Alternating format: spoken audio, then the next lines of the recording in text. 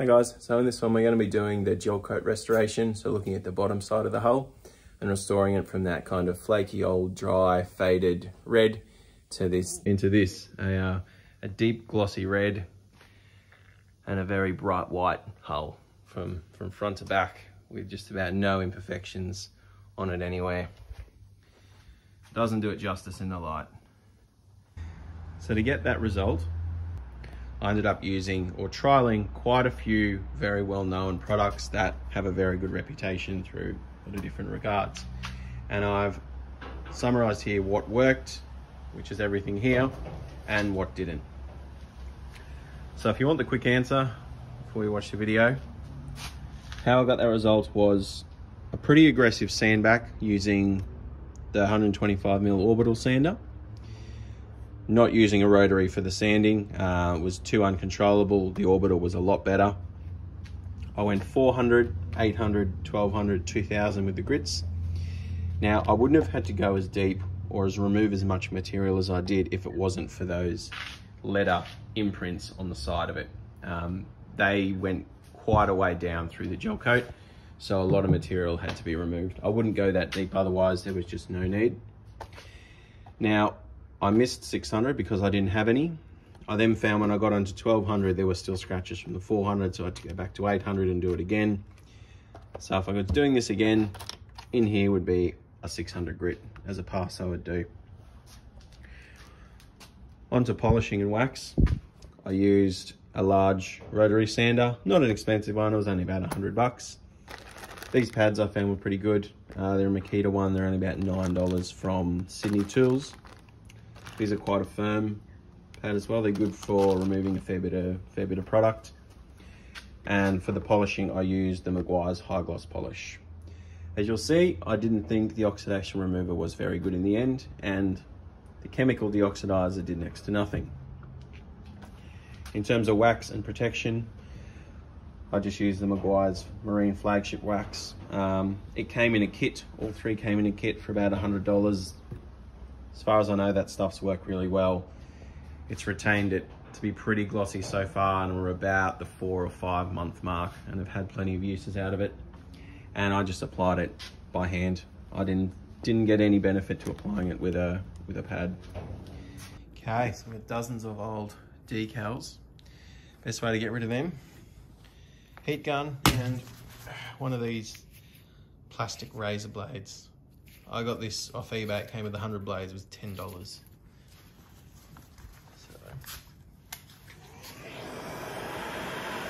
just heat in it.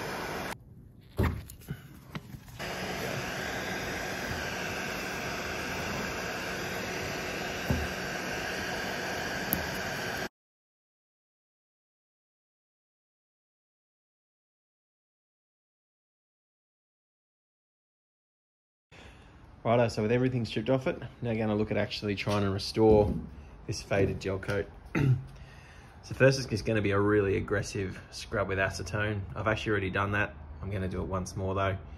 And then I'm going to look at a variety of products and see what actually works best. I think these sections where there was a sticker previously, they're probably going to be the hardest to restore. And I don't know if we're ever going to fully do it, but we'll see. So first we've got a set of 1200 grit sanding pads. We've got some 2000s as well. In terms of products, we've got a few. I've seen a lot of videos and remarkable photos of this stuff. The Australian Peak Chemicals mob that do this. So I'm probably the most interested to try that. It's a chemical deoxidizer. It's no scrubbing, it's no buffing. You just leave it on and let it sit. And then I think I got the kit for about 70 bucks off Amazon, which was good, which was a Meguiars system. So I've got their oxidation remover, their high gloss polish, and their wax. So let's give it a go. All right, first up, another go with some acetone.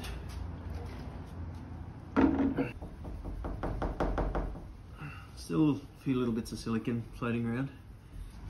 All right, so I'm first going to give it a hit with this before I do any sanding and see what that'll actually do. Now it says just apply with part of a sponge, so it's funny. funny smelling stuff. Definitely smells chemical-like.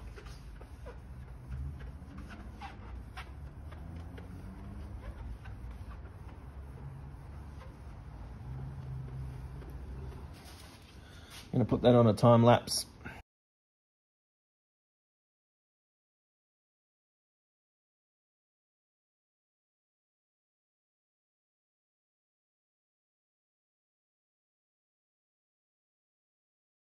All right, it's been 10 minutes.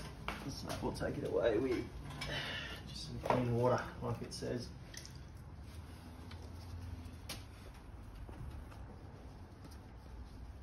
It's definitely done something. It's not night and day like I've seen in the ads. I've got a feeling this stuff is going to work really well on the white stained brown areas, sort of around the back of the transom. So I've had another idea for a deoxidizer. I have seen this done, so I borrowed some off my neighbour. It's actually hydrochloric acid, just like out of one of those big black ones you buy from the hardware shop. So let's give this a scrub.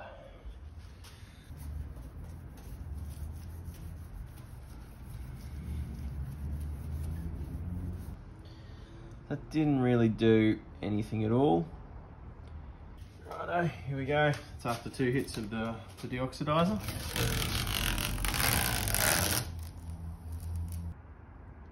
I reckon that's about the same from both the acid and the deoxidizer. Either way, not much of a change to this gel coat. All right, so now I'm going to give it a hit with the 1200 grit.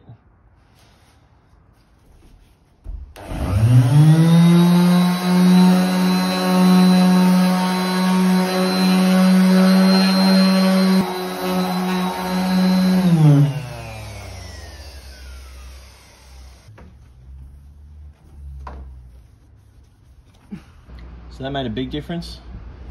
Now, I'm going to try 2 other things here. Now that the pores are open to this, I'm going to try and use the deoxidizer once again. And I'm going to try just hand sanding with the 1200 even more. I'm just doing a tiny area, I'm just worried of rubbing through it.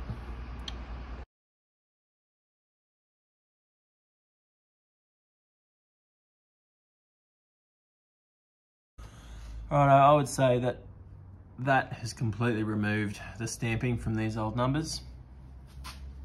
The little square up the top, again, like an ever so slight difference, but not much. So to me, it's looking like a wet sand of this with the 1200 grit is on the cards. Righto, so that's 1200 wet sand of that area. As you can see, it's pretty much gotten rid of the letters. They're still faint. I'm hoping the 2000 will take the last of them off. I'm still afraid of going too hard though and cutting it through. Righto, 2000 grit, here we go. Alrighty, that's the 2000 grit done. It's looking pretty consistent, and again, the numbers have further disappeared. I think now you can only see them if you really try. Next up, I'm going to give this a go. It's the Meguiars oxidation remover. I've pulled this off because I want to try it on the sanded surface and the non-sanded surface and see if sanding will benefit this much.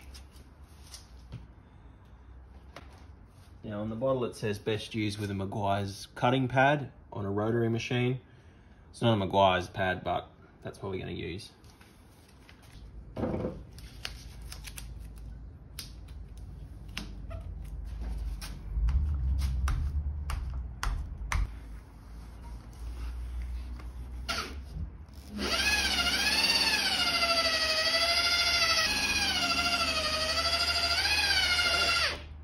G'day. Sorry, sneak up. No, you're right. What's going on? Righto, random mate drop by. Back at it.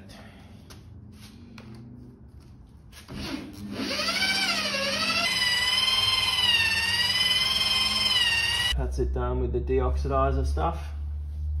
That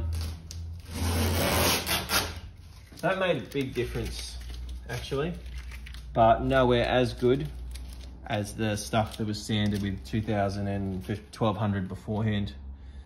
Next up is this Meguiars high gloss polish.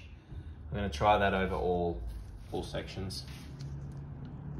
So the bottle doesn't specify the kind of pad, it just says using a buffing pad. Now I've got these wool ones, which are usually pretty good, so that's what I'm going to use.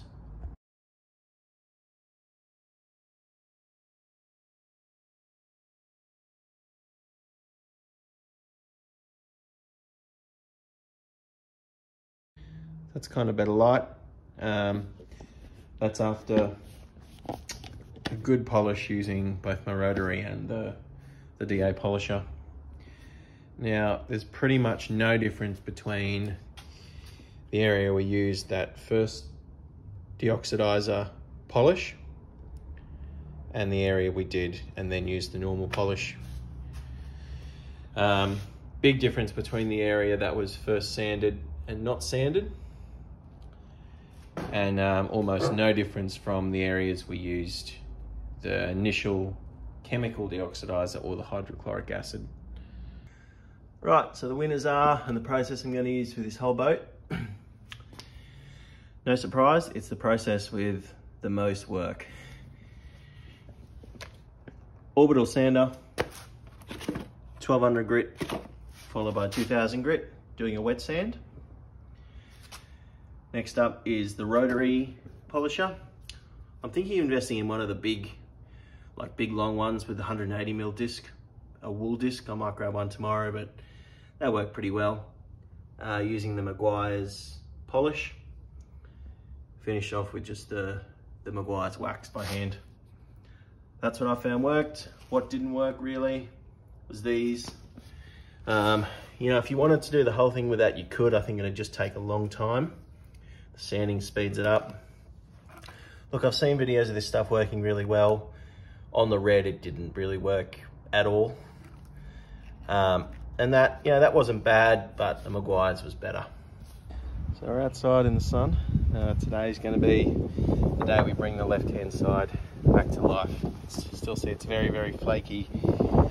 Got sticker marks. This is the area we did the sort of practice on the other day. And, you know, the shine was good, but the letters were still very, very visible. So this is what's possible with the system I've sort of worked out. And this is the other side all done. It's a beautiful, deep, glossy red. And all the letter marks are just about gone. So I worked out that we could do a fair bit more aggressive sanding to this without rubbing through it. There's a little section on the other side I rubbed through. I basically wanted to see how far you could go. It was very forgiving. So I added a few more tools to the arsenal. I've got some 400 grits and some 800 to just help with a much quicker sort of material removal. I also fried my little eBay sander, so I went and bought a proper one. Not a crazy Makita one, but not your Tool Pro super cheap one either. So any sort of ledge or lip like this one has, you will burn through really quickly wet sanding. So cover that up, get that sort of plastic masking tape stuff. It'll actually hold up to the water. First up, we've got a 400 grit, and I'm using a good backing pad. I rate these on any sort of curved surface.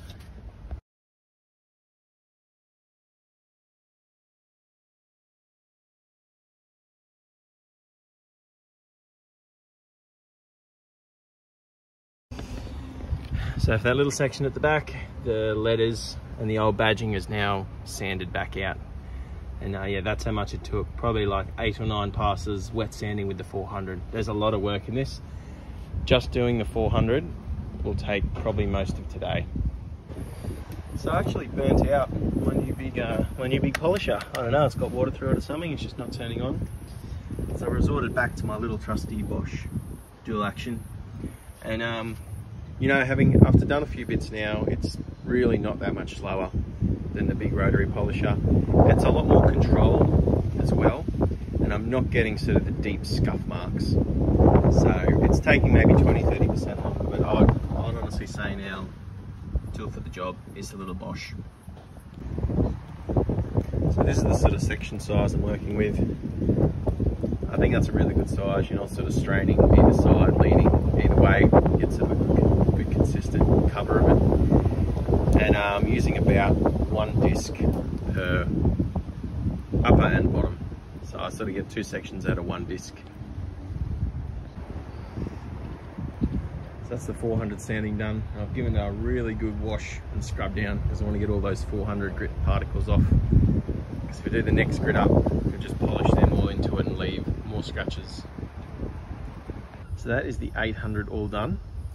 And now with the 800 done, I'm going to take this tape off, because from here up, I will start to sand this with the 12 and 2000 going forwards. So new day, it's all dried out now. Last sand we did was 800. Today we're on to 1200. And I've pulled that tape off because it's time we start sanding this back. Righto, 1200 wet sand, here we go.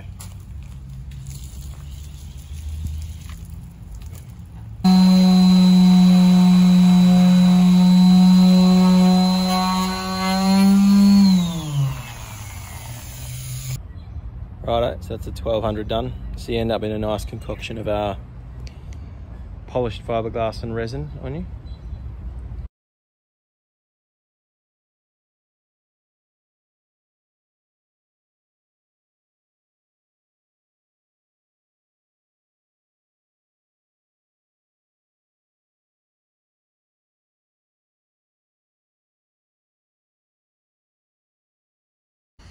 Final treatment. Polish with a new waffle pad and the Meguiars polish.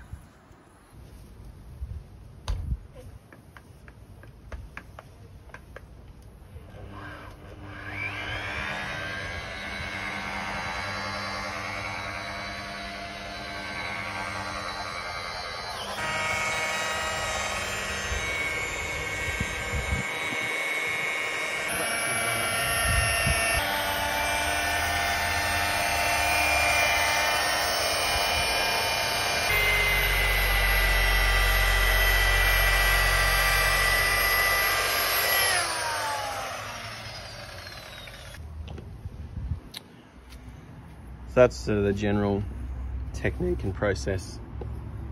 Started at a pretty low speed, sort of let it do its cutting work, and finish it on the high speed, and it brings out a pretty good shine, I reckon.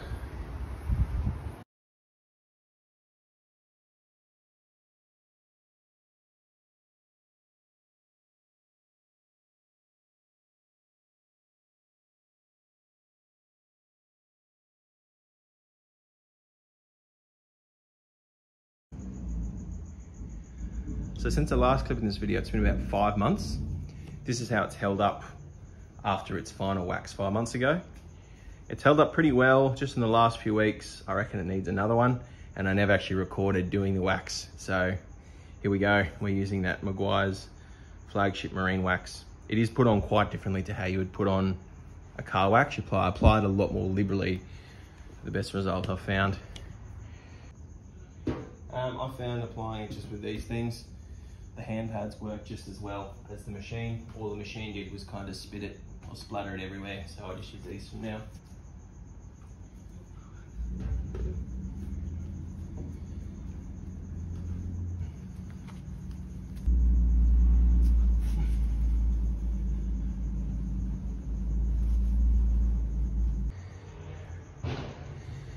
So once you've done a whole side, whereas a car you'd be working in kind of little panels or square foot, leave it.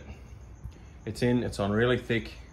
Just leave it for a good sort of 5 or 10 minutes, and you come back and you can almost see that it's sucked up so much of that wax because it's so dry. And if you had a look closer before, you could see all these little microscopic oxidation holes that have appeared again, and the wax fills them, and once you remove it, it's gone. That's after sort of 5 or 10 minutes of it being left. Look, a lot of the product is gone because it's gone into the pores of the flow coat, of the gel coat. So it's dried sort of very quick. Now to take it off, it just falls off. That's what we're left with.